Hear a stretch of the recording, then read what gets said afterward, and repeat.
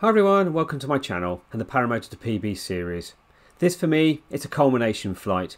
I think I'm ready. So Jim basically gives me the aircraft, allows me to do all the pre-flight checks, all the taxi out, all the radio calls, and lets me go out of the circuit. And then he starts throwing more emergencies at me. So anyway, let's leave the flight briefing room and I'll join you at the airfield.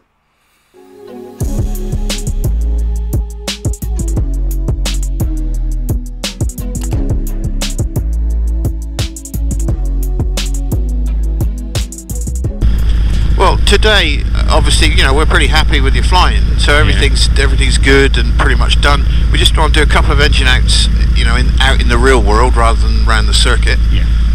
And anything else you want to cover, we can look at, and then we'll just come back, rejoin the circuit. Yep.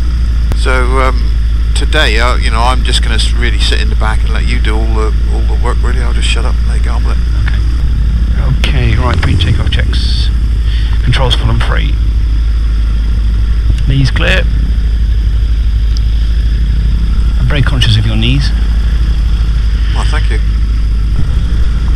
Golf Papa Alpha lining up 2-2.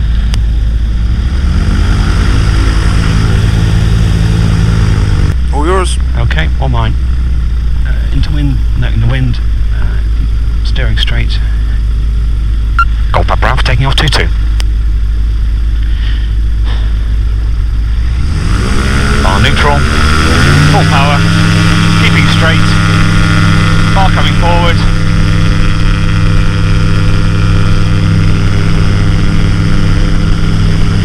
Camera in the vibration, climbing away. It's a left-hand circuit today, so we'll depart from the downwind leg over to our portary. T's and P's are still in the green.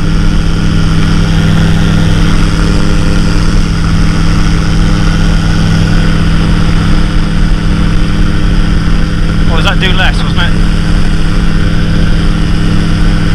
Yeah, do as little as possible. That's been my motto in life. Golf Papa Alpha downwind 2-2. And I'll depart out the downwind leg. Golf Papa Alpha is departing the circuit from the downwind leg to operate over our pottery on 2,000 feet on QNH 1008. Right, so now maintain 2,000 but fly at 80 mile an hour. Stay level. Is that untrimmed or? Yeah. Untrimmed, okay. Good, make sure you're not climbing. That's hard work. Yeah, you got a bit too much power on there. You got too much power on. There you go. See how the roll control's gone incredibly light? And it's sort of waddling, unless it's me. Yeah, that's you. That's because the roll control's gone from being quite heavy to quite light. Oh, okay. Okay, now we're going to slow down to 60. Maintain the height. Good, now go back to 80. Remember, the pitch is instant, but the power takes a bit longer, so you're going to be using the power first in that situation. The power takes time to wrap, doesn't it? Yeah. Whereas the pitch is instantaneous. Good, when you're ready, back to 70 again, normal cruise. Okay, we'll turn around, head back to our pottery. So we're going to head over to the area just south of our pottery, you know, where all those big fields are. Yeah. And we're going to do an engine failure. We're going to use the descending circuit method. Okay. So fly as much of the descending circuit as you feel you can. So join downwind or join base or crosswind or whatever you think. Okay. Those fields are considerably smaller. But you can get into any of them, really, couldn't you? Pretty much, or any of those on that little plateau there. Yeah, they're all big enough. Yeah, there's a lovely one there. There's a lovely one in front of us, actually. It's just about, it's just about how accurate you are about it, really. And the only way you can become accurate is by practicing it. In something smaller. So if you've got your home field and there's no other traffic and there's no circuit, then do a practice forced landing into it every time you come back to it. Yeah. And so just come straight over your field, chop the power and land. And do that as a matter of course, so every time you come back to your field it's the same. Okay, so if you chop your power now, and just plan some sort of descending circuit. Going for the one below us.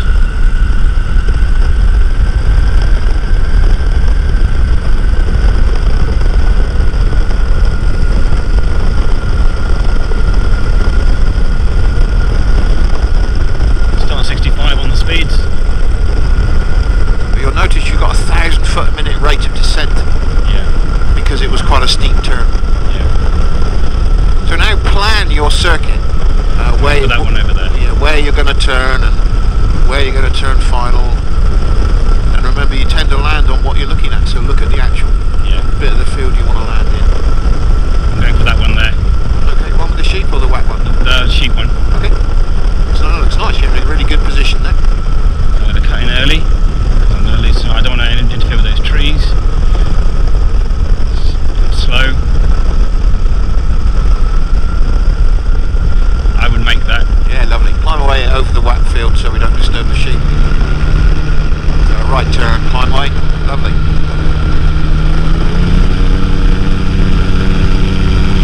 Yeah, perfect. Exactly what you're supposed to be doing.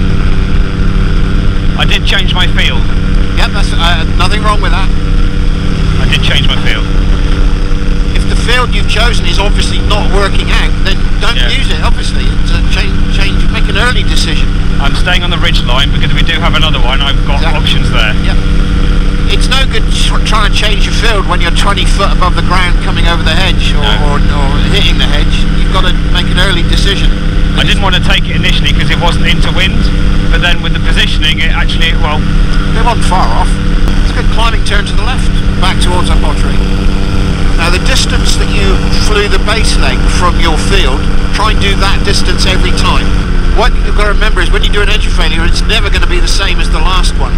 No. So you want to have some sort of a constant. And the constant will be the baseline. So you keep the baseline in the same place for every engine failure, and then you've got a constant to work to. You know that one of the things that you're going to do will be exactly the same as last time. Now obviously you need to practice this at all different heights because you're going to be flying at different heights. Yeah. Obviously the higher you are, the easier it becomes because you've got more time to do it.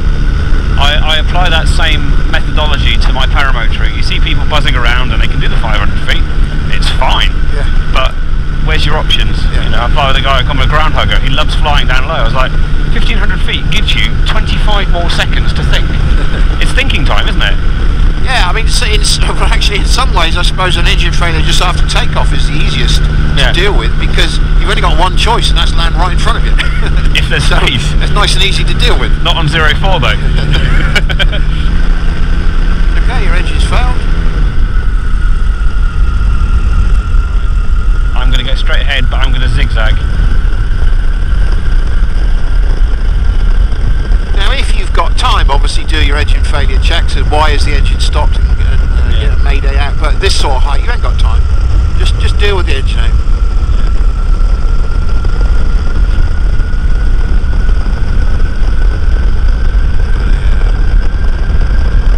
That's nice.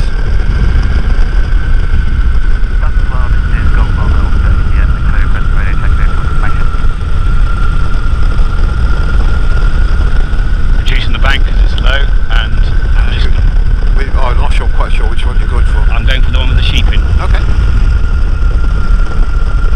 That last turn might have been a little bit too much. Okay. Going around. Okay, full power turn, hard right. Yeah. Okay. Yeah, I could have been a little bit further down. Yeah, the only thing was that last turn you made, it was just a bit too much and you just lost a little bit too much height. Okay. Okay, chop the power, it's an engine failure. I'm going to go for the wet one. Yeah. That's the Otter Brewery there. We could land there in an emergency and then we'll be okay. Remember, every time you turn you lose masses of height in this thing, so you've got to kind of allow for that. I'm just doing an orbit turn. I can overshoot into the next field if required. Still on 65 on the speeds.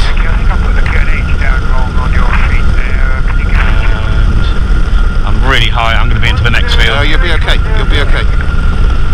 You'll be okay, I promise you. See what I mean? Yeah. Yeah. Good, get her straightened up. Yeah. You're gonna be stopped in 50 metres, it's not a problem. They're going around. Yeah, good, climb away. Yeah, that does just drop, doesn't it? Yeah, it really literally falls out of the sky. So, you know, yours isn't going to be like that. Yours is much more like a hang glider. Yeah. So the kind of aspect of descent is going to be different. Second? Yeah, we'll climb that way. Okay. There's nowhere to go here. it will stop on you. The engine will stop on you. Yeah. So you mustn't think it's never going to. Oh, it might do in the future. It's going to stop on you. It might be in the next 5 seconds, or it might be in the next 5 years, but it'll do it. Yeah. Guarantee it. I'm going to peel away to keep away from the fire on the sheet. Good idea. And we'll go back towards our pottery here. Yeah. I sort of hark back to what you said. Sometimes you just don't have an option. You've got to make it what it is. But if during the climb out you're already thinking about if you've just taken off from somewhere and there's not much in front of you, if you're thinking about it as you're climbing, you're one step nearer to surviving the problem, aren't you? Yes. Because you're already thinking, oh, big house, I don't want to hit the big house, I don't want to land on the factory roof, and all the other things that you can dismiss. Yeah. Which will leave you somebody's back garden or whatever the other option is. I'm going to orbit around our pottery. Yep. And then we can think about a base join for 2-2. Dunkerswell Radio, Golf Charlie India Papa Alpha, overhead our pottery, requesting rejoin information. Runway 22, QFE 971. Runway 22, QFE 971, Golf Papa Alpha. Okay, my harness actually secure. Are you secure in the back? Something over there, I don't know what that is. Yes, seen. Just above coming to the cloud top. I'm going to go left. Well, we're in a pretty good position to join now if you want to join. Okay, I'll turn right, join back in. Yeah. Just need to descend a bit. I'll descend in the turn.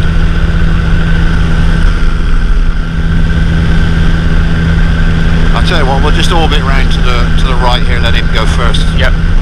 Which I think was what you were going to do in the first place. Yes, it was. I was going to let him go through. Yeah, that's okay. Because he's faster than us. Yeah, that's fine. You secure in the back? Yeah, I'm good. Fuel's on, sufficient for any go around as required. We know we're on runway 22, and I'll be aligning myself on the runway heading off a base leg. We're going to clear this traffic, which we've seen, and I'm still looking out for other traffic. I can't see him at the minute. He's going to be behind my wing, I think. Yeah, he's okay. And I'm at 900 feet, still descending. There he is. He's just on the wingtip now. I don't know if you can see him. Yep. Got him. Cool. And hopefully the speed difference should give us some separation for landing. Golf Papa Alpha joining left base runway 22, visual 1 ahead. I'm slightly out of practice in my RT. Yeah, that's alright. The trick is to keep it simple. Yeah. Don't be one of these people that tries to tell everything about everything and tell your life story every call. Just keep it real simple. Yeah. Where am I? What are my intentions? And where am I going? Seeing the one coming on final now. Yeah, so you're number 3. Yeah. Golf Papa Alpha turning final, visual 1 ahead, runway 22. Good. And if all goes well, it'll be a touch and go. Okay. Golf Hotel Sierra, downwind 22 left hand, touch and go.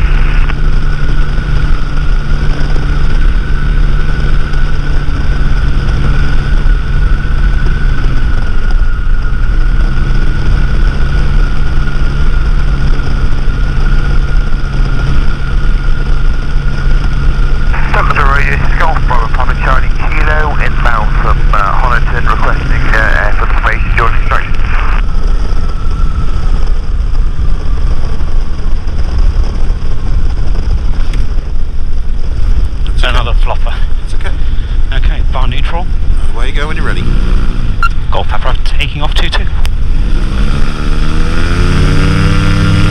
Still too high. It was fine. Everything was fine. The approach was good. You just got into that pumping action again. Yeah. More fluid. More fluid. The pump action's not good. Okay. Understood. So we'll fly a circuit and land. Okay. Golf Papa Alpha downwind 22. Okay. We're still secure in the back. I'm all good. I'm secure in the front. We have sufficient fuel for a go around if required. We're on the correct runway heading, and I'm still looking out for traffic that may be joining. Golf Hotel Sierra, downwind 22 left hand, full stop. Golf Papa Alpha final 22, full stop.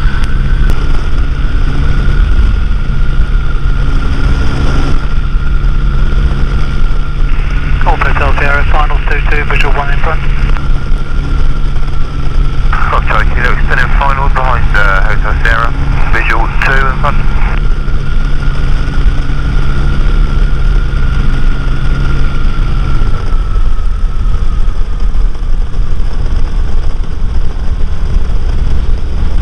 Yeah, much better.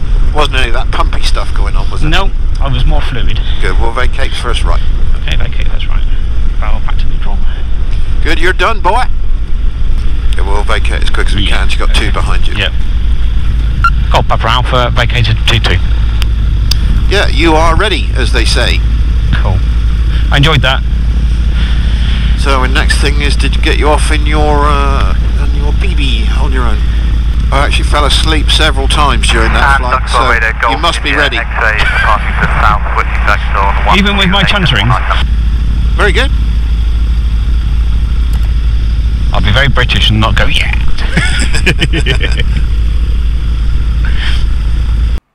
If you've got this far in the video, you'd have realised that Jim was throwing loads of different emergencies at me, some straight after another, clearing out, climbing out from one field and then telling me to cut the engine and then plan another approach into another field. It certainly did focus the mind. And as you probably heard on the radio calls, it was quite a busy day on the airfield as well, which certainly focused the mind in terms of traffic spacings and speeds. So as you can see, that last flight went okay. I was really happy, and in my non-British way, yes, I was really so excited, because that for me is technically the last time I ever fly that aircraft. The next time I fly will be on my PeaBee, and that is just so exciting, me being able to fly my own aircraft. So until next time everybody, fly safe.